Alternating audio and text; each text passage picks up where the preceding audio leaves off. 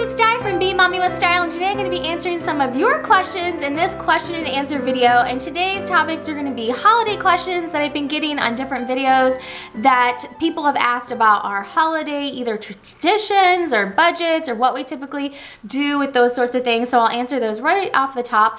And if you are a newer viewer, you may not really know. If you've been watching us for a while, you may know some of our traditions and what we typically do on like Christmas Eve and Christmas Day and that sort of thing, because we generally do vlog those, but I will go ahead and answer those in this video. Then I also have the questions over here that I last asked in the last question and answer video, which has been about a month or a month and a half ago. Actually, it's been quite a while because it was before we went to Disney.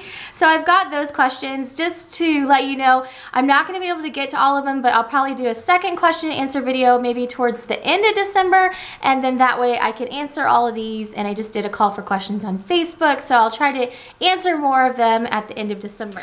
Alright, so also I wanted to give a shout out to Dana from Ms. Diaper D for giving me a hashtag for this on the last question and answer video. She said hashtag AskDi, which I thought was a cute hashtag. So use that hashtag on Instagram or Twitter, and I will try to find you that way as well. So for holidays, traditions, and budget, let's start there. So for traditions, obviously we've vlogged the past couple of years, and we do celebrate Christmas at our house, and we usually do something like little on New Year's. So we generally like to stay at home now that we have the kids, and any family that wants to come is more than welcome to come here. But on Christmas, I really like to be home to do all the Christmas stuff here. So we open a couple presents on Christmas Eve, and then when we wake up on Christmas Day, we see if Santa's come to visit, and we open kind of the bulk of everything on Christmas Day.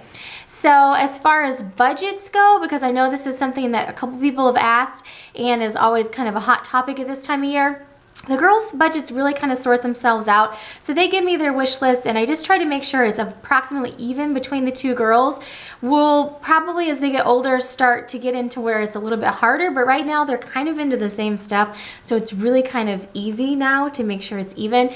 Typically, we probably spend in the range of like $200 to $250 for each girl, and that's probably total for gifts and stocking stuffers and everything.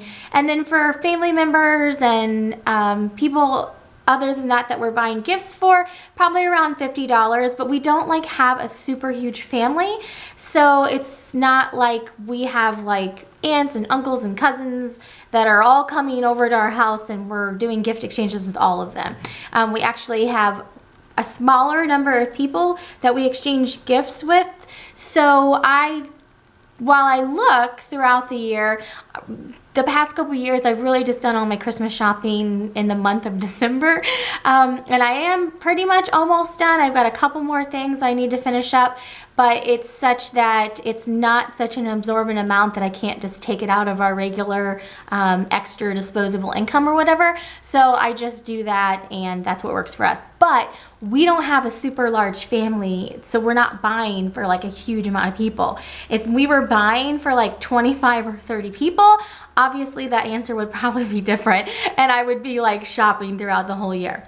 As it is now, I've got like my parents, and I always send things down to my mother-in-law. She lives in Florida, so she's not able to come up. My sister, my nieces, and my best friends, and that's really kind of like the extent of it.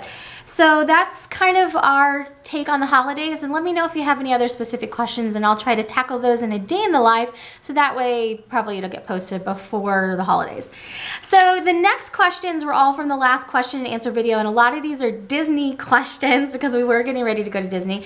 And Dana from Ms. Diaper D asked, what are your favorite mouse ears? So Dana, these are probably my favorite mouse ears. I got them from Disney Way of Mind on Instagram.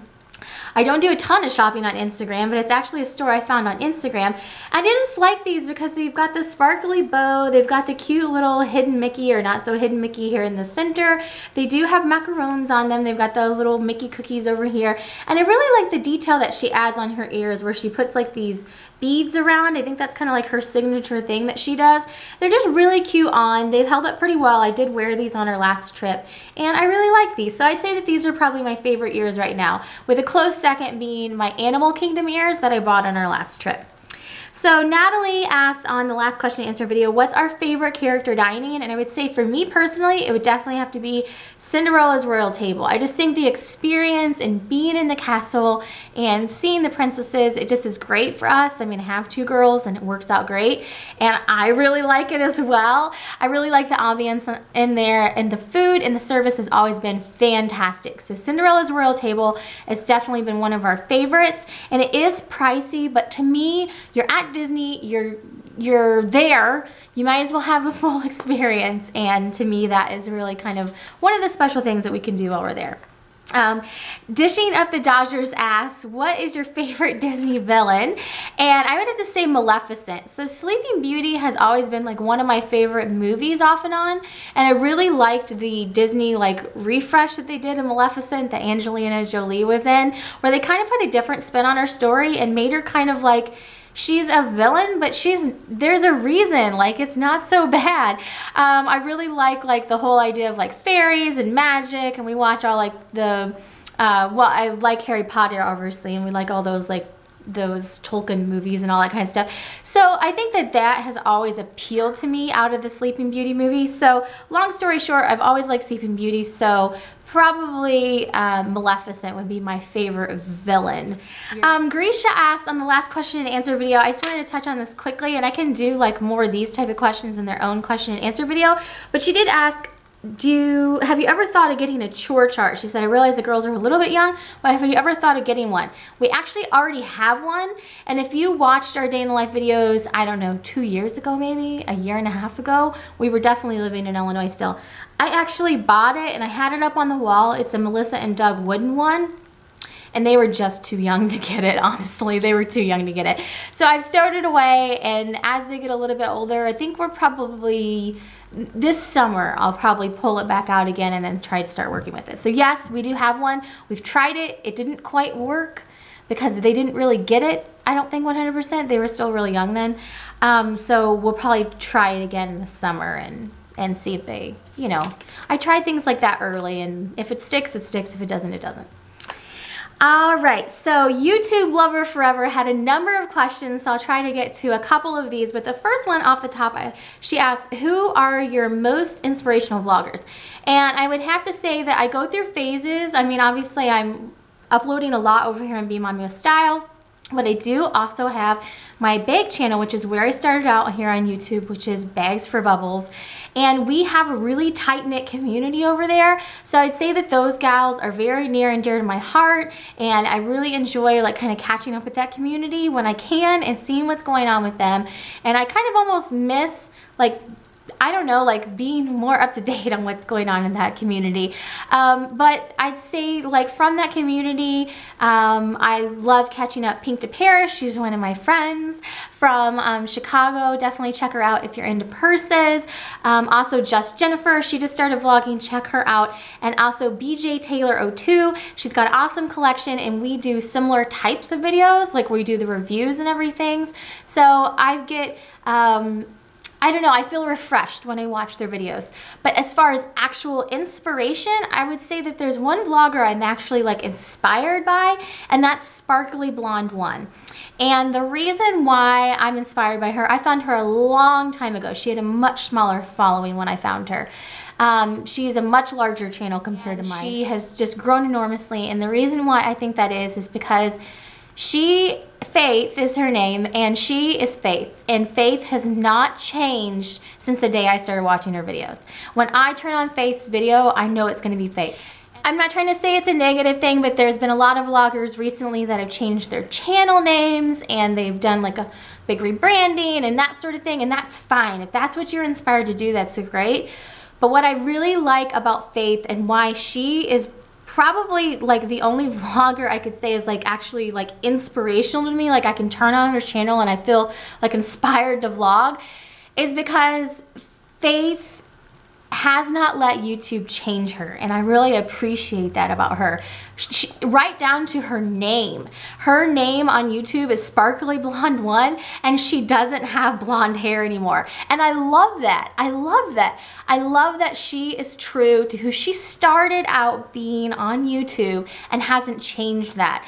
And so as I go along, if I start to feel kind of lost and that sort of thing, I feel like she is the person's videos that I would want to go back to and just kind of be inspired to keep doing what we all came here to start doing. So anyways, long story short, Sparkly Blonde 1, I will put her link down below. She's incredibly sweet. I would love to be friends with her in person. I think we'd have a lot of fun shopping. And like I said, I mean, she seems to come across very genuine, and she hasn't changed since the day that I started watching her, and I like that. All right.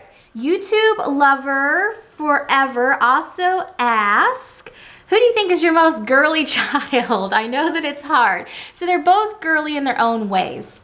When I first started out, when the girls were a little bit younger, I probably would have said Bella, because Natalie seemed more athletic and that sort of thing.